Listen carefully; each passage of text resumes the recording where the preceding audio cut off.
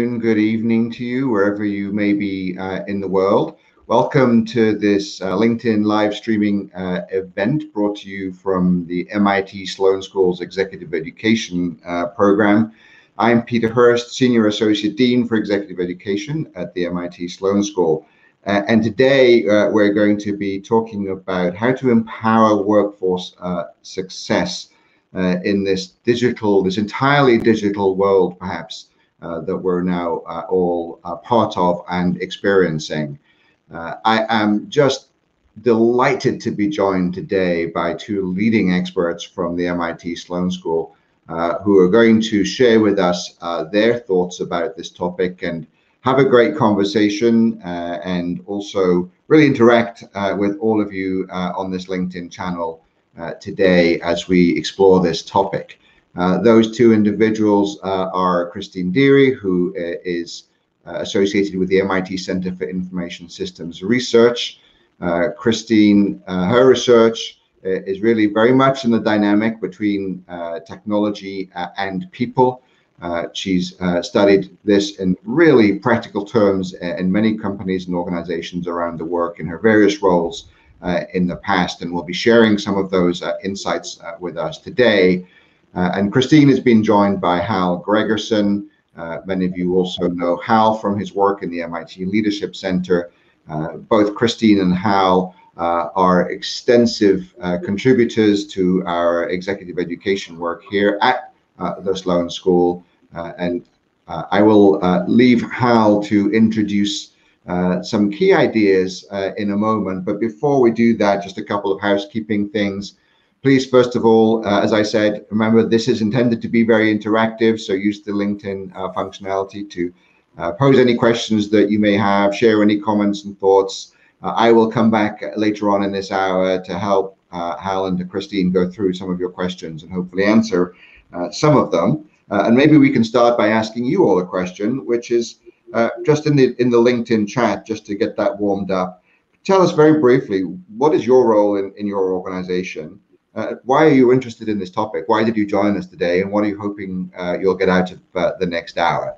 So if you perhaps just start responding with your reactions to that question, I will hand over to Hal and Kristine to start a conversation, and I will come back in about 30 minutes to help pose the questions that you're asking. So first up, Hal, I'd love to hear, what are your thoughts to get us started in this conversation about how can we ensure that our workforce is successful, in this transition to a digital world?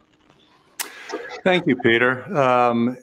In my work, and I think as well as Kristine's, we've spent a lifetime trying to figure out how leaders navigate change. And in this particular instance, it's a very tight focus on digital changes happened, and how do we make our way through that in a really productive, successful way? Now, for me, at least personally, I suspect some of you would top what I'm going to say, but I've lived in 47 houses, 21 cities, and 3 continents, and worked at more universities than I can count. I'm delighted to be here at MIT at this point, but life has been a whole host of transitions, including cross-cultural, like, again, many of you.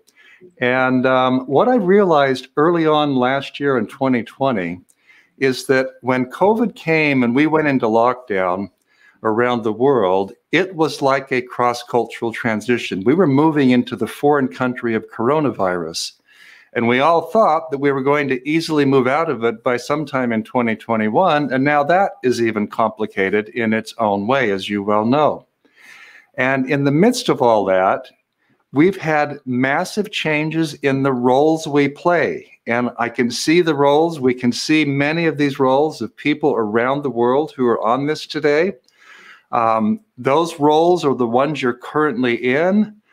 Our hunch is that the roles have changed over time. We'll talk about that in just a minute. But basically, we land in a new environment. In this case, digital change happens.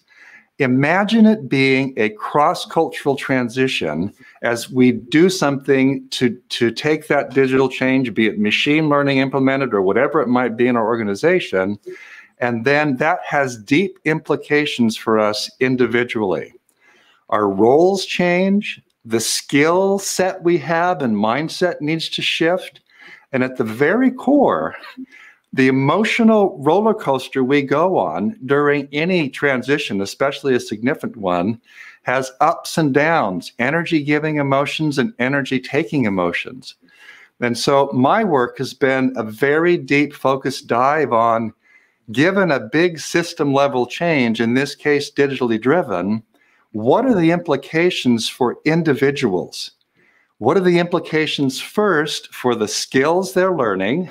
They've got to acquire new skills when change happens by definition. And when skills start shifting, roles start changing. So we have to adjust to those.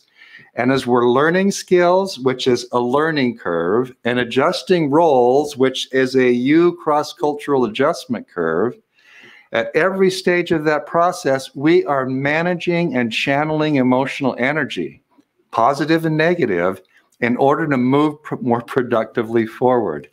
That's the essence of where my world is on this digital workforce and digital transition. Many people are full of fear approaching it. It literally is moving to a new space.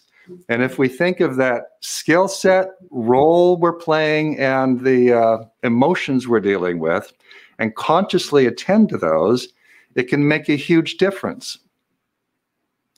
So that's a bit of my space. And Kristine, what about yours, or a response to that? Yeah, Hal, thank you. And what a great introduction to this session. I'm a research scientist at the MIT Center for Information Systems Research. So we look at organizations going through these kinds of transitions at an organizational level, but we look at it from a whole multiplicity of perspectives. So my particular perspective is the people. I'm interested in what happens to our people as we go through some of these digital changes. What is it we need to focus on? Now, interestingly, I started the research, I've been doing this for forever, and but last year was a particularly interesting year for all of us. And so as researchers, it became incredibly fascinating to see what was happening. I started the year really looking at the original work that I had been doing on the employee experience. What technologies do we need? What kind of space do we need? How do we create this environment where people can work effectively?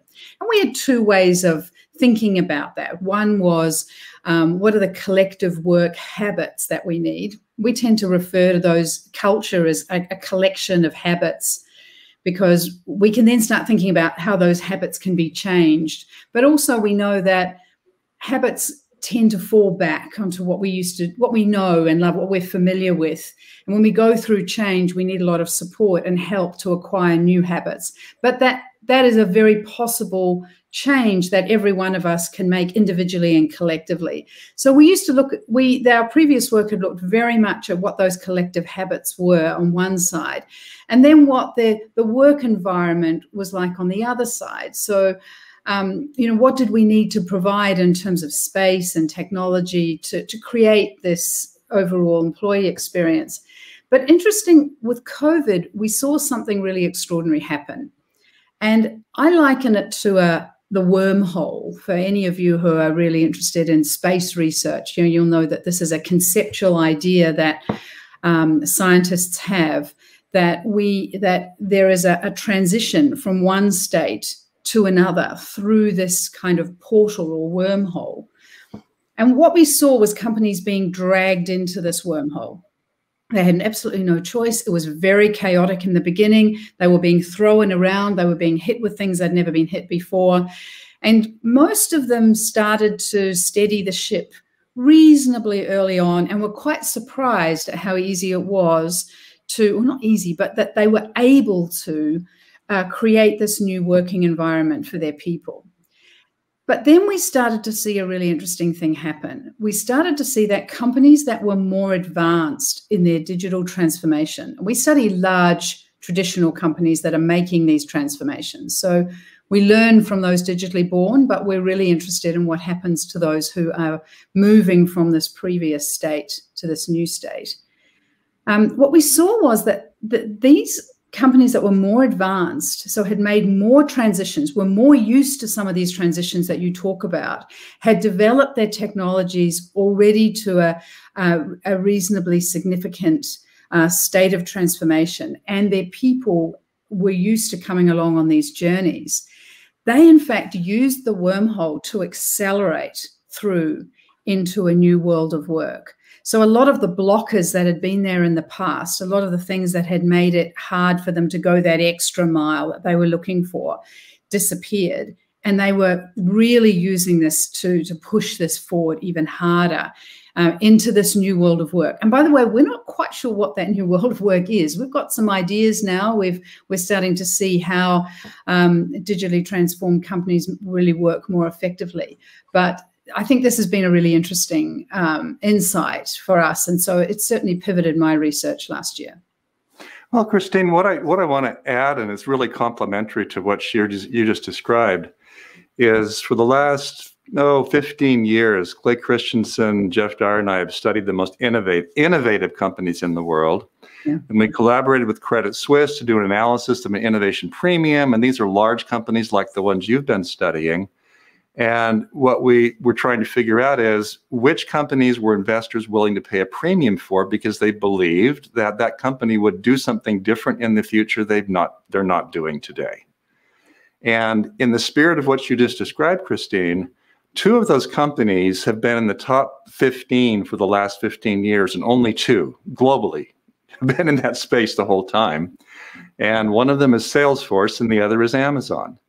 Yeah. They're big companies. Granted, they have their own challenges and problems, but the reality is, I think they're doing exactly what you just described, which is they were already in that digital space. They were driven by this way of looking at the world that says the following. What's the challenge that's most crucial for the end user of whatever our product and service is? What's their biggest challenge? That becomes our biggest challenge. And then how can we take full advantage of everything we've got inside of this organization to solve that new challenge in a way that would do something different than we've never done before? And I've watched the same thing you described, which is if you go into that top tier, be the 2 companies I just described, or the Keyence Corporation in Japan, which makes sensors for manufacturing environments, but it's one of the most innovative companies in the world. They have gone through these last 16, 18 months in a very different way because they already had an approach to the world that said, we're here to show up. What's the challenge? They're given the space to tackle it. And that means when roles change and skills need to be learned and emotions need to be managed in that process, they already have an expertise in it that it's just like you said, it's the foundation from which we can navigate through not just digital transformation, but pandemic related. Yeah, I think, I look at a company that we've studied for some time, DBS Bank in Singapore. Mm-hmm. DBS Bank, 2009, most people know this story, but we're a very slow government-owned bank. We just a cardigan and slippers bank, I would call it, for those of you who can kind of relate to that. But this was a bank that delivered solid results, but was not going to set the world on fire. And Piyush Gupta took it over at that time and said, the whole world of banking is going to change. But they had to shift a workforce that was very traditional, a very traditional hierarchical workforce, to being one that was ready to shift into the world of digital, which meant they had to go from this very structured command and control type of environment to test and learn. And we use those words quite flippantly, but it's an extremely difficult transition to make. I don't know about you, but I've been fascinated by the Olympics, as a lot of people have been glued to that. But the new sports in particular present some very different principles. And one of the ones that I've become glued to is the rock climbing. Now, what's really fascinating as an analogy that's going on in our own businesses is if you watch that sport, they have to sit back, they have to work out a pathway to get up a very, very difficult challenge. And then they have a go at it. And they try and climb this rock face. And they fall, sometimes very hard. And they fall publicly. But falling is not failing in that sport. Falling means you sit back, you have another look at it again, you learn from what you've just done, and you go back up on that wall again, and you have another go, and you try and get to the next place, get your hand into the next rung. But you're falling publicly. This is a very, very different way of thinking about a sport. You know, compare that to something like equestrian that I've been involved in, you know, most of my life. And, you know, you fall in equestrian, you're eliminated. You're out. You don't get a chance to go back and try that again. In fact, they call it the walk of shame when you come back off the cross-country course. So we want to create organizations that are more like these rock climbing walls, but we come from more of an environment that is much more like the equestrian in these big organizations. And that's perhaps one of the toughest transitions that these companies are going through. So in the spirit of that, Kristine, thanks for sharing that.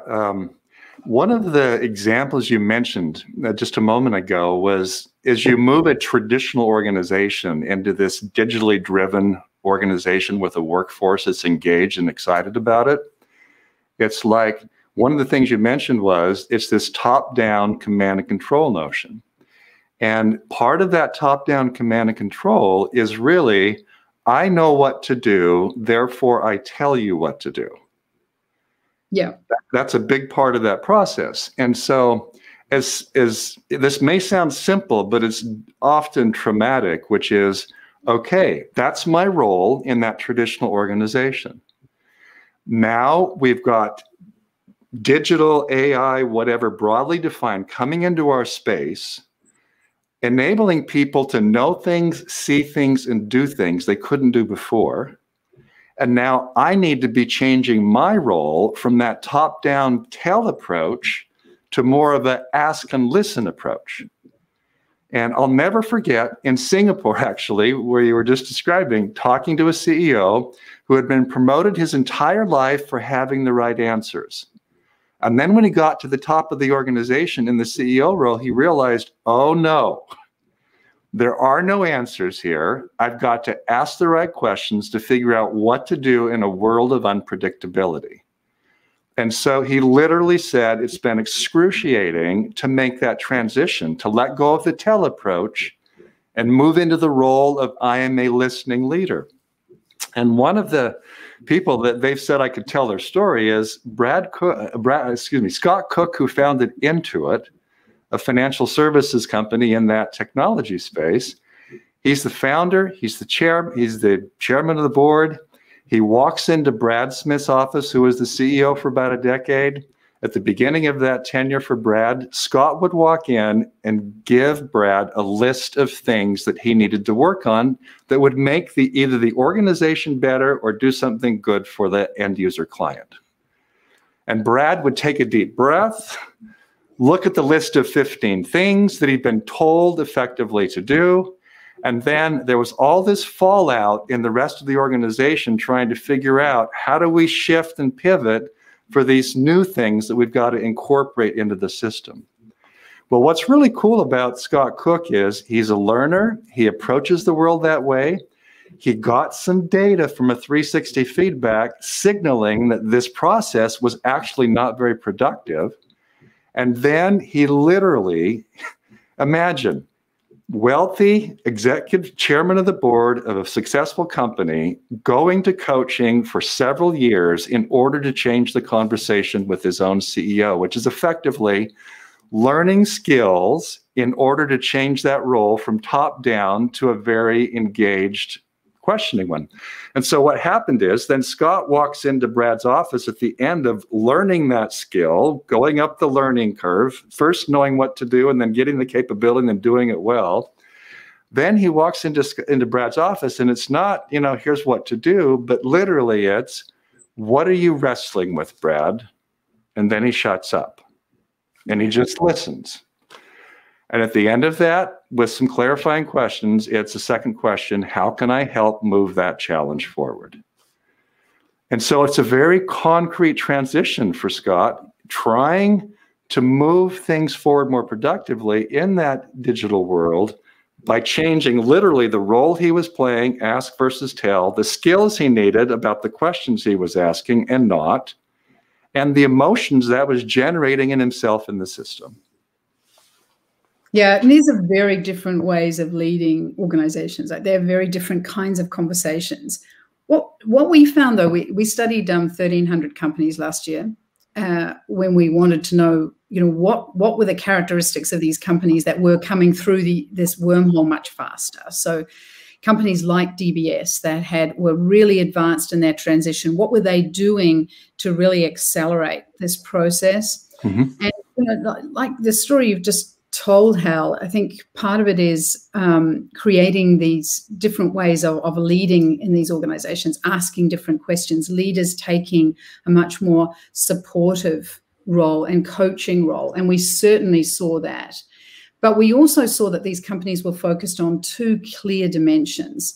And the first one was they were really digitizing work. So they were provisioning the tools, the capabilities, and they were making that very transparent to their people, so that it was easy for people to find the tools that they needed to reimagine their work or to do their work much more effectively.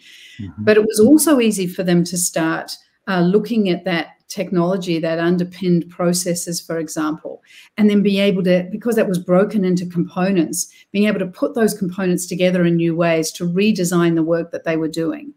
But to be able to do that, to really have those effective conversations. So in other words, a leader that's saying, here's the nature of the problem, go forth and find solutions for me, not here's the solution, go forth and implement. They not only had to have that technology and access to the technology, but they also had to have these skills. And we call it digital fitness, because this is not a process that that there's a learning process of you acquire a skill, you learn a skill, you build that capability, and then you just kind of incrementally get better at it.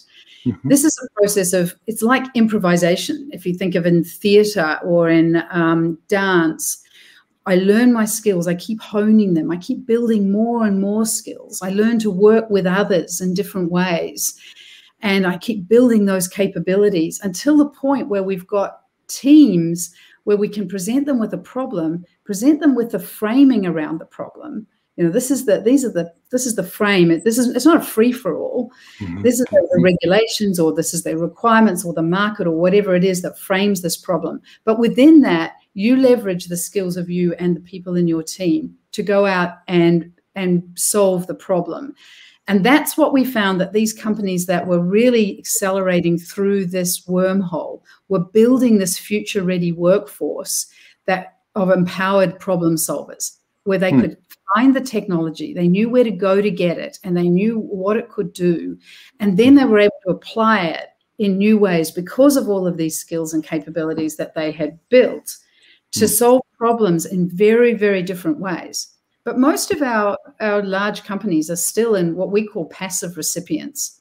They just receive the technology. This is more command and control, and they get better and better at using the tools that they've got. But that's it. They don't have any further control over that.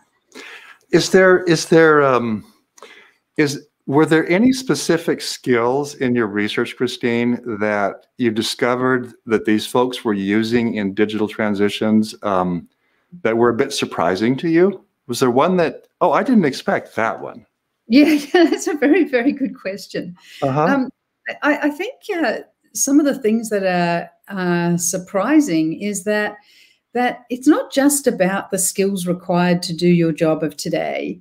It's about some of these broader life skills. It's about pulling skills in from other things that you do, whether it be sport, whether it be theater, whether it be, ways of interacting with people and creating these environments where people can work together. We talk about agile teams or agile methodology. That's just a method that underpins the way that people have to work.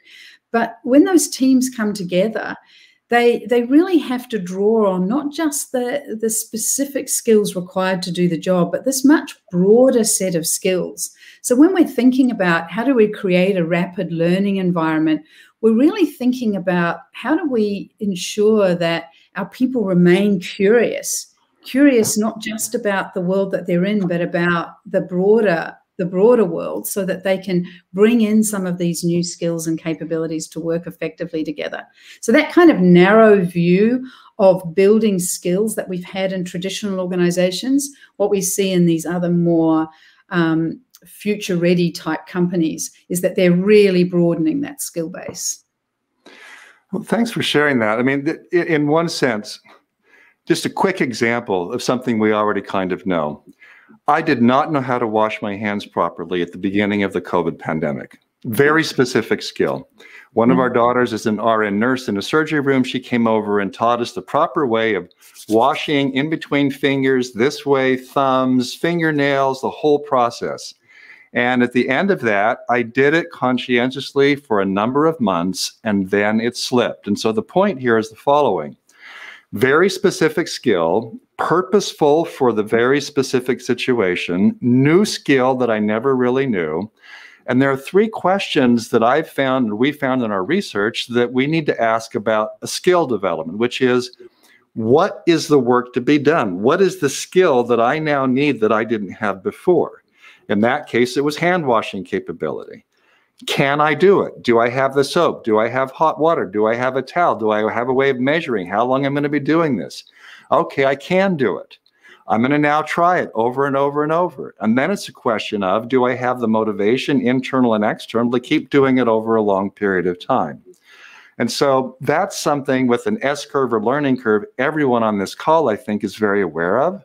And you're right, Kristine, that that makes sense for something very specific like washing our hands. But then you've got a skill you mentioned towards the end, which is a more life learning skill, being curious, being inquisitive. And it could be as simple as, how do I ask better questions? That's the skill I want to learn. And one of the people we interviewed in the research work that we were doing in cybersecurity, they are realizing as they work closer and closer with data science and the data scientists, and they're working together to try to figure out, where are the bad folks? What are they doing? Why are they doing it? What's their intent? They have to be asking faster and better questions than the bad folks in order to stay ahead. And so they're like, how do we build that capability? And so the question becomes, now I know that's important, Kristine, on that skill, that's a life skill, in fact, but crucial for this digital workforce, how do I build that? And there are things we can do, much of which you just described, which is basically get out into the world as much as you possibly can in a diverse place where you're dead wrong, you're uncomfortable, and you shut up and be reflectively quiet. And when that happens, you start asking different questions. And one of the things we use in the program here at MIT that I've also used personally now for 20 years to build that very specific skill of questioning is literally asking nothing but questions about a challenge.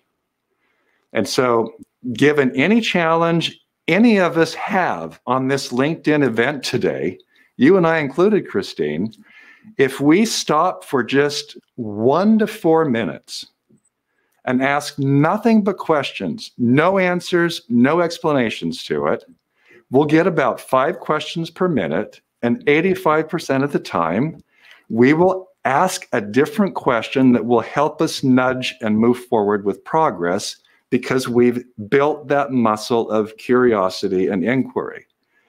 And so one of the things that I think would be really fun is to ask the folks, what's one of your big challenges that you're facing right now, managing or leading a digital workforce?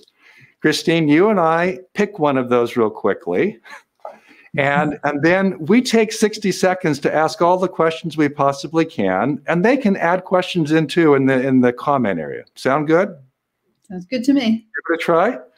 Yep. So anyone willing to type in their biggest challenge in a digital workforce? We would love to see one of yours.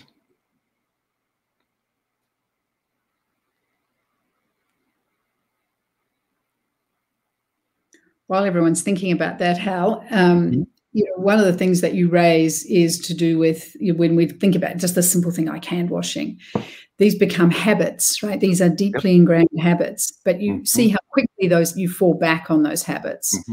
So, the process of learning how to ask questions, learning how to change these habits, is what we're seeing in these companies like DBS, CarMax, other companies that have really pushed their digital transformation forward, is that they become very good at coaching, but they also become very, very good at learning by doing.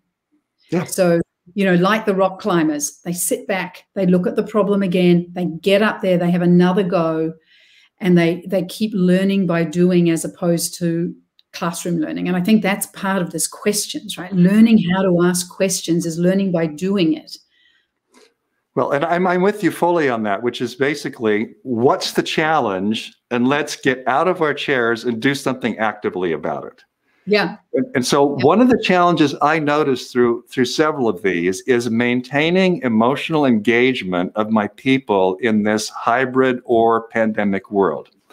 So, folks, we're going to stop putting challenges up there. Kristine and I are going to take 60 seconds. I'm going to look at my watch here. And we're going to generate as many questions as we can, Kristine, about the challenge of how do I get deeper emotional engagement of my people when we're working online like this? You ready? Yep. Here we go. Okay, what do I know about you? What do I see on your screen that I've never seen before? What are the things that I know that you're finding hard? And have I asked you the right questions about those? Who are you? What would you like to be in this world, this pandemic world? What makes you happy? What makes life hard? What exhausts you? What data do you need to do your job more effectively? What's getting in your way to be more engaged? How can I be a better leader for you? What challenge do you most care about? What are the things that we as an organization are doing to help you? And then what are the things we're doing that is making your life hard? How do you feel right now? Yeah.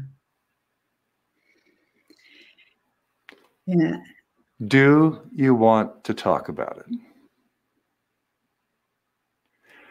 Now, yeah. That's about a minute. And at the end, I had forgotten some questions, some ideas. And so here's that process for me, Kristine, right there, took me to a different place for a moment. And what I remembered was Nikki Sparshott became the CEO of Unilever New Zealand, Australia, a week before the pandemic lockdown. She's run her organization virtually for the last year. She's retitled herself as the Chief Energy Officer. If she were on a call with you right now, Kristine, before pandemic, her questions at the beginning would have been, okay, what are we going to do? And how are we going to do it? And she said, I completely flipped it to, who are you? And why do you show up at work? What's your why? Who are you? What's your why?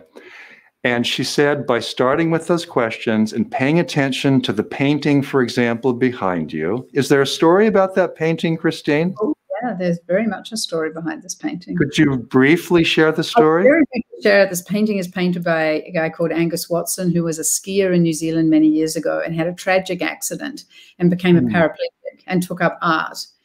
And he now paints these amazing pictures that are a combination of reality and impressionism. Wow. And is there a meaning of that to you that is beyond the painting? Oh, yeah. I just think the spirit of people who don't let things get them down, who come up and fight for another day. But you can't fight the same battles that you were fighting before. You can't be the same person you were before. You have to think about the world very differently. And I like that. Kristine, thank you for answering those questions in a public space like this. And this was what Nikki was telling us. She said, and she used this word intentionally, I have more intimacy with my people with this process than I did in person. I take the time to learn about their world. And I feel more connected to you, Kristine, by doing what we just did.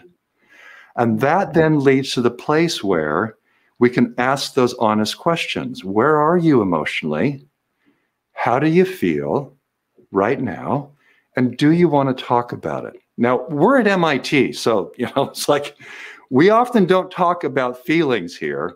But I think Kristine would agree with me on this, that being able to create a safe enough space for people to say, here's how I really feel, and yeah, I do want to talk about it with you.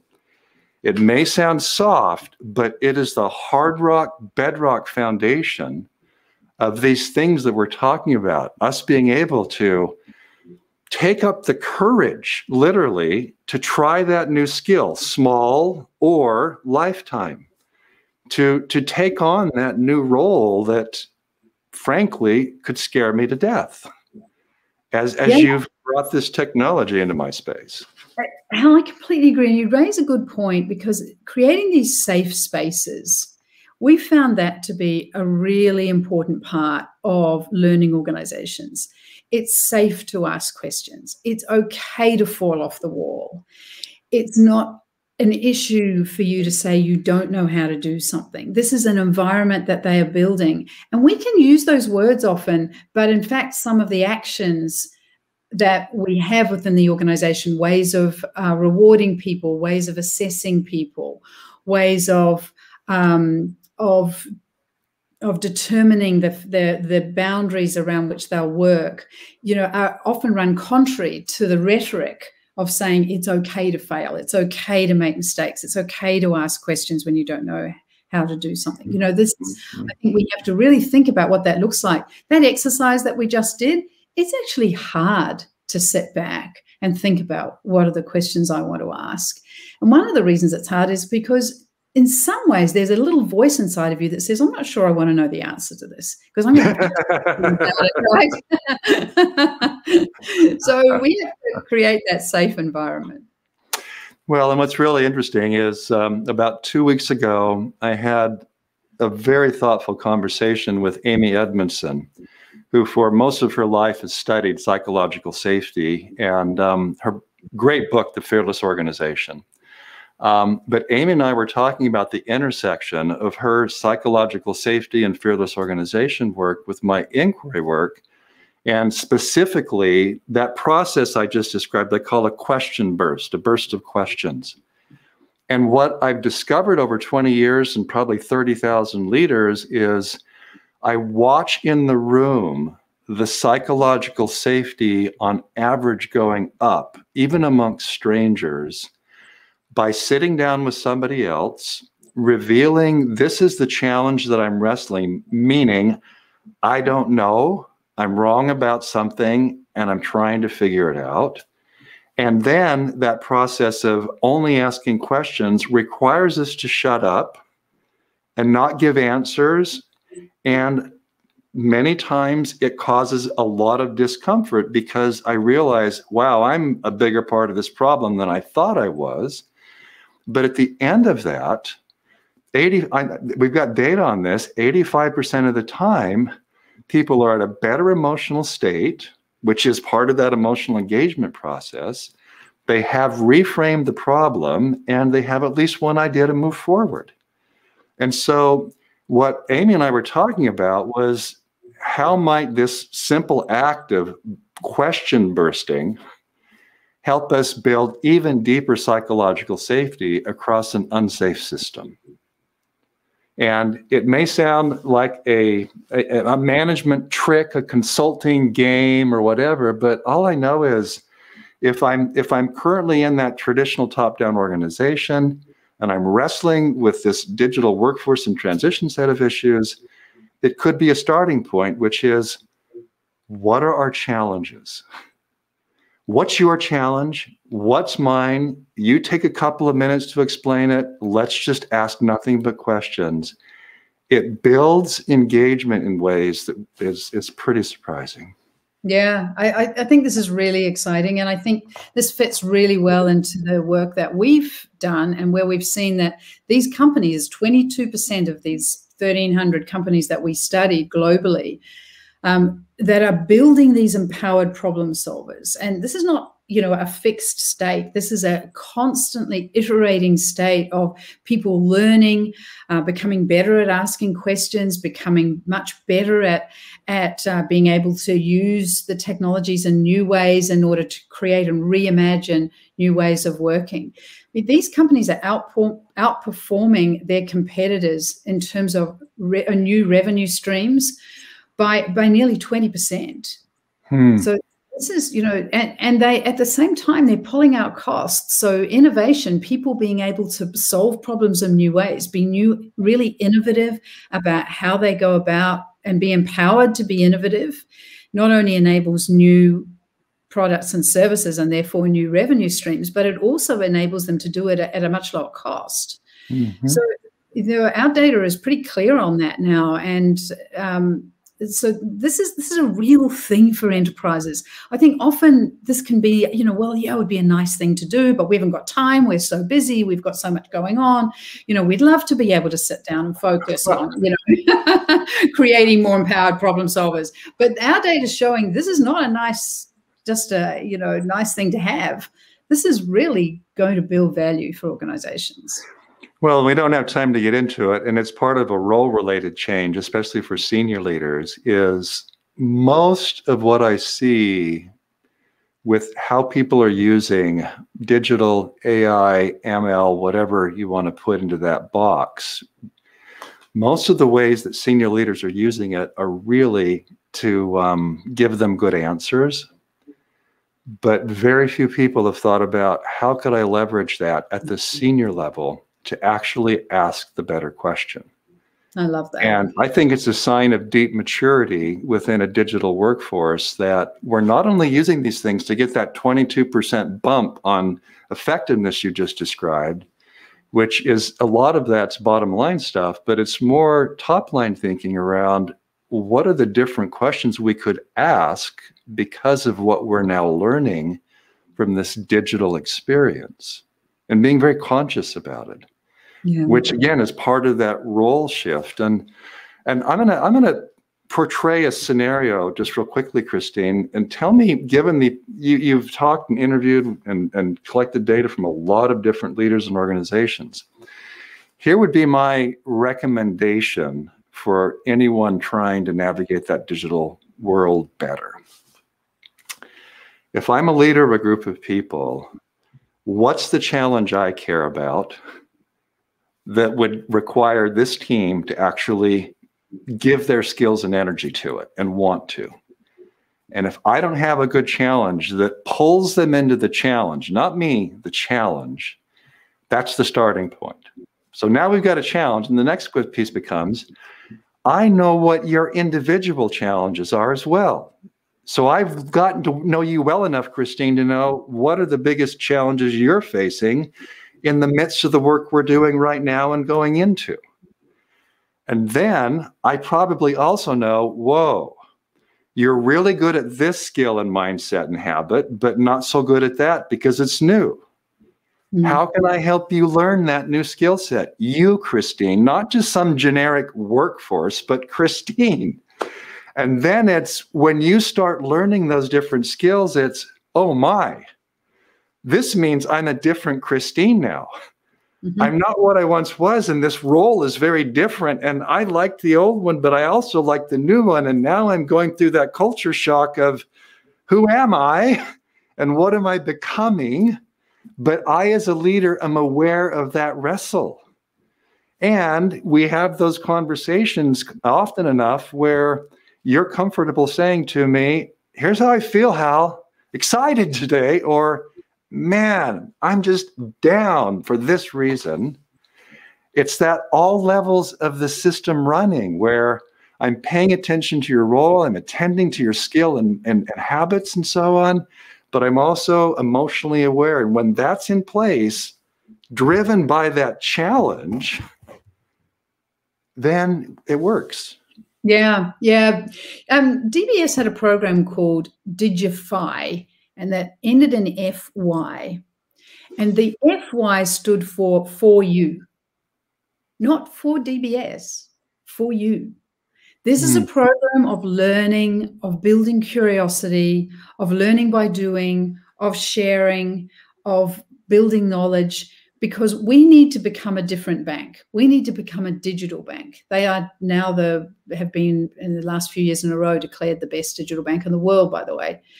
But they have done it with a program called Digify, Digital for You. And you build your skills because you have to change. And we're going to help you. We're going to provide you with all the ways of learning. But we're also going to stand around. We're not going to expect you to acquire these new habits immediately.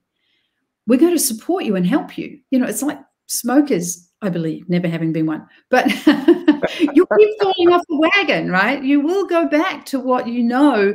And that's a natural human trait.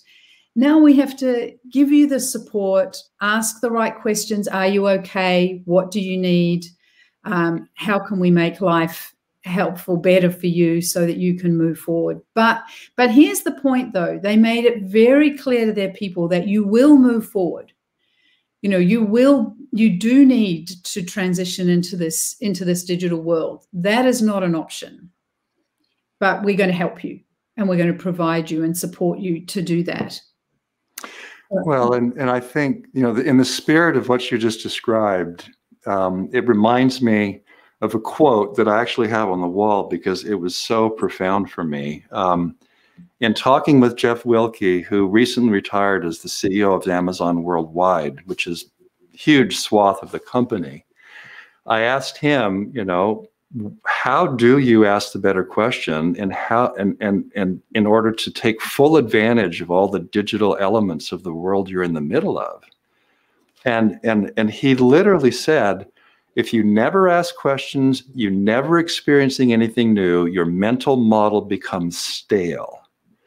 It's like when we're building a model for machine learning, that's what he's doing. It's like I'm building, I have this mental model, it's becoming stale. But he said, if you seek out things that you don't know, in other words, I don't know, you have the courage to be wrong, to be ignorant, to have to ask more questions, maybe be embarrassed socially, then I think you'll build a more complete model, and that will serve you well over the course of your life. And so it's literally taking all those concepts of machine learning, reinforcement learning, deep learning, and embedding that into how I approach the world. I mean, how we're seeing that companies are looking at things like building a curiosity index. And I think there's been a few companies playing with this for a little while now. One of the indicators, if you think about a dashboard, how curious is our organization? Ask that question. One of the indicators of that could well be, how good are we at asking questions? How often do we ask? Absolutely. No, I'm with you. Speaking of questions, let's invite Peter back into our space. There he is. And we have probably gazillions of questions that I've seen. Peter, we'd love to hear what you think and what you might have to ask. Thank you, Hal. Thank you, Kristine. Yes, indeed, we have a lot of questions. And if I may, this has been extraordinary already. You know, the executive team, I suppose, asked a question which was what would happen if we put Kristine Dery and Hal Gregersen on a stage together, even virtually, and had a conversation like this. And I don't think any of us could have imagined what a powerful conversation that you ended up having. So first of all, thank you for that. And now let's try to get to some of the themes that are coming out of the questions, many of which I think you have actually covered in different ways as you've had this conversation, but perhaps worth bringing out again.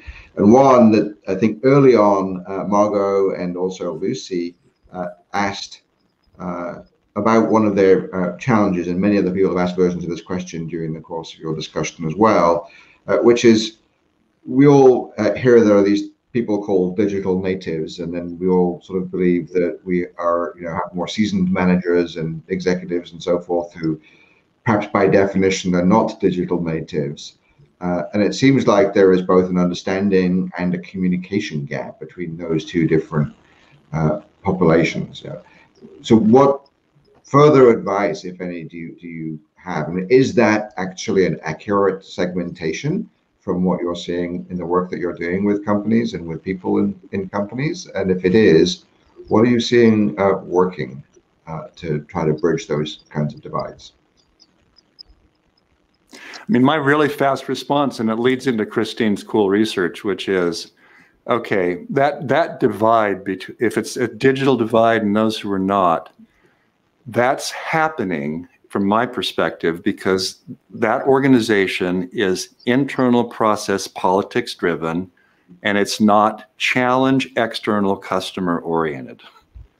And as soon as you make that switch to where that kind of customer focus is paramount, the digital divide is there, but it's acknowledged in a way that, like, let's now do something about that in order to solve this challenge for that end user.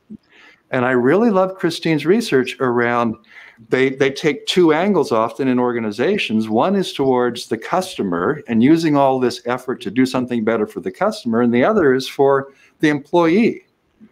And if we're trying to solve the challenges that matter to customers and employees, that digital divide, it almost sounds magical, will likely disappear. But if we don't have that kind of a focus, it's going to be internal, ego-driven, politics-centric, and that divide will continue. Yeah, we certainly saw, Hal, I agree with you. We certainly saw that companies that had these empowered workforces. In other words, they had what we would call a future-ready workforce and kept iterating around that. One of the things that they were over 30% better at than their competitors was really having the customer at the center of the circle. But here's the thing, if the customer is at the center of the circle, so are your employees, because they have to have the capabilities in order to be able to deliver. We're going to automate and digitize everything that's replicable and easy for our firms to do. The thing that we're going to need humans to be able to do much more effectively to leverage those technologies to be able to deliver on is solving more complex problems for the customer. And I agree with you, this opens up the question constantly in organizations, how do we create this level of digital fitness right across our organization, not just in pockets? And we see all sorts of techniques to do that. But, reverse mentoring, the curiosity index, I think, is a really powerful way of thinking about this. How do we get people asking more questions? How do we make it safe to learn? But the big thing that I see in every one of these organizations is they make it fun. They make it fun for everybody. And if it's fun, then somehow you unlock the courage and the willingness to absorb these new capabilities. So it's a matter of the organization embracing this connection between the customer and the employee, and they're opening up these new questions about the digital divide that will bring that together. And one sentence, Peter, before the next question. I think the fun comes when the challenge is interesting, and that's why we show up. If we're showing up to help you, the boss's career, get progress, that's not fun. Peter, go ahead. I think that's even more timely given the experience of the last year or so, when we're really hearing about a lot of people that feel like they have choices now as well, right? And so I think it connects very much.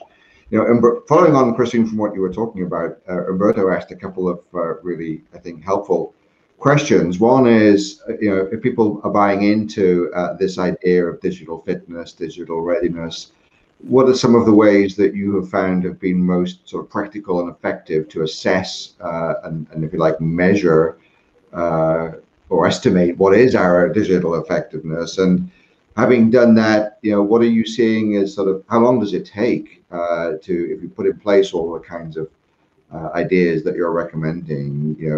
Are these overnight transitions, or does it take years? It certainly takes time. I mean, we're changing people's habits, we're changing their skills. But I think most companies have found that this has been faster than they've thought, and they've certainly seen an acceleration over this pandemic time, where people's skills have changed much more rapidly than they ever believed were possible prior to that. But let me just make one comment. There's the one piece of advice I would give on rapid fitness, rapid learning to create this digital fitness. It would be this: measure the outputs, not the inputs. We in organizations typically measure badges. I grew up with brothers. They were all in the Boy Scouts. They used to go off and they used to get these badges and they would sew them on this blanket. And that apparently, when you put the blanket up at Jamboree, showed what a good Boy Scout you were. The point was, they would have a sewing badge, which meant they once sewed on a button. They've never been able to do anything with a needle and thread ever since, and they would have no clue how to apply that learning beyond sewing on that one button to get that badge. Now, I'm exaggerating, but in organizations, we tend to measure inputs of learning and development. You go to a course, you get a badge, that creates a new opportunity for you, another course, and so on. And you collect a series of these badges. What we are seeing in these more advanced digital organizations is they're looking at, how do you apply that learning? The badge is not important. We don't care that you've got the badge. What we care about is how you take that badge and you apply it to a problem. So, that's what I would really encourage you to start measuring, how the learning creates value. Measure the outputs, not the inputs. Digital fitness for me is deeply entwined with innovation fitness. And hopefully the digital is helping us generate new ideas that are valuable, period. And so then, part of innovation is asking questions, getting out there and observing, talking to different people, rapidly experimenting, divergently and associational thinking. They're skills. They're very tangible. They're real. They help us do that. But underneath all of that, it's like, what is my relationship with digital? That may sound like a weird question, but it's like, what's my relationship with Peter Hurst? What's my relationship with Kristine Dery? What's my relationship with my wife? What's my relationship with digital? And I'm serious about that. And so my suggestion is the following. Take stock. Do a bit of a historical analysis. Over the course of time, what has your relationship been with digital? Positive, negative, neutral? What about the people you work with? What's their relationship been over time? And then some really interesting indicators that signal we might be getting closer to digital fitness would be doing what I call a question audit. Just record for 24 hours all the questions that come into you and all the questions that come out of you, including the ones in your head you don't ask. Then at the end of the day, look at those questions. What percentage of those are digital related? What percent of those are leveraging some form of this new digital world we're in to do something better and different? And if I look at that audit and the questions that are coming in and out don't have that orientation, we've got issues. And if they do have that orientation, then it's like, okay, are those questions primarily efficiency focused? Are we just trying to do the same thing better and more efficiently? And then, it could be, oh, that's good, but that's starting. That's the foundation baseline. Are any of our questions trying to leverage digital in order to do something radically different? And that can be a really powerful way to see this.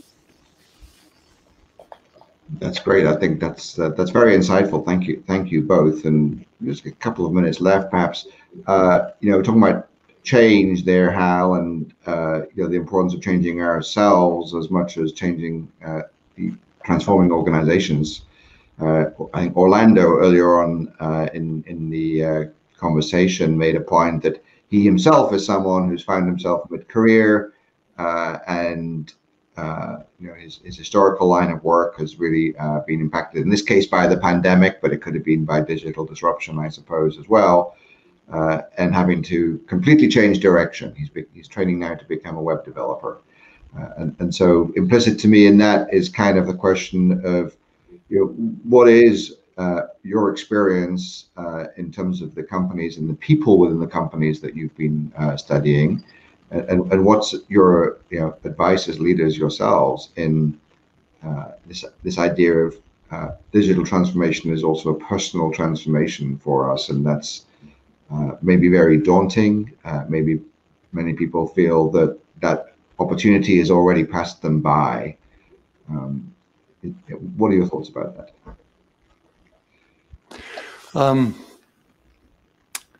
First of all, for whatever reason, I was thinking of Clay Christensen, a good friend and colleague of mine who passed away last year during the pandemic, not from the pandemic, but from other illnesses. And I really honor Clay. And Clay often said, management is a noble profession. It's an honorable profession if we do it right and do it well.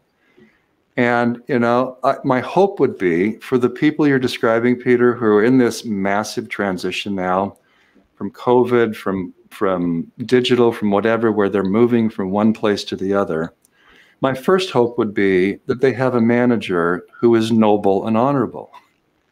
And what that would mean is they get to know that person well enough to know who is this person, what is their role, where do they want to go, what's their purpose, what are their values, what matters most, what are their skills, how could I help?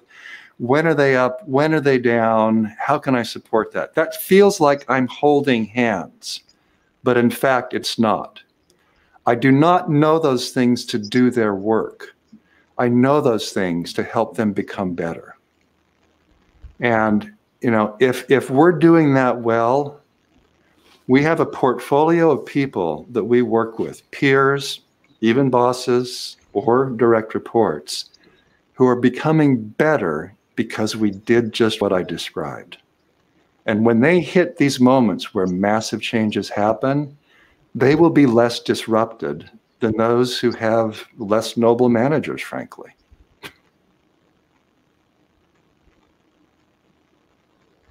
Great, thank you. Kristine?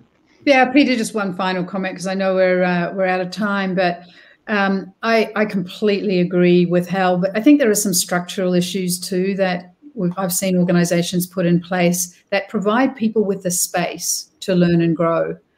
So, creating environments where not only can you build new skills within the learning and development environment of the organization, where it's self-directed from the employee, but also you get opportunities to be able to apply those skills to learn how to be something else. I saw a great example in India when someone who had been an accountant all their lives, he was in his 60s, and went off, learned AI through their learning and development platform, but then had the opportunity to go and work in the AI area for half a day a week. He ended up as the head of AI for that organization because he could leverage years of wisdom, years of understanding of the company, now with a new set of skills, completely reinvented.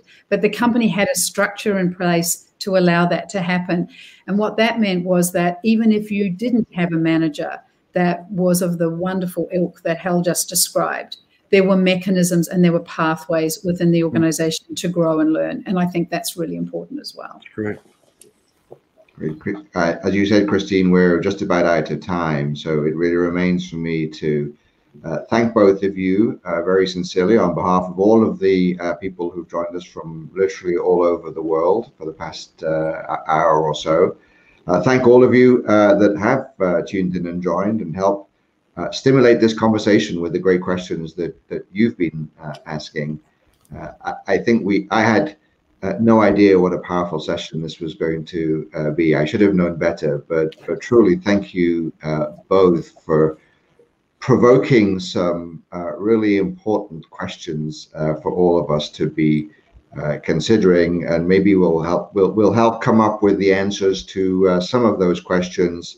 And no doubt we'll generate many more questions in the process. And we owe a great debt of thanks to you, Kristine and Hal, for helping us make sense of the world in such a practical MIT mind and hand kind of way. So thank you all for joining us. Hope to see you at a future LinkedIn Live event and webinar, or indeed in our virtual classrooms in MIT Sloan Executive Education.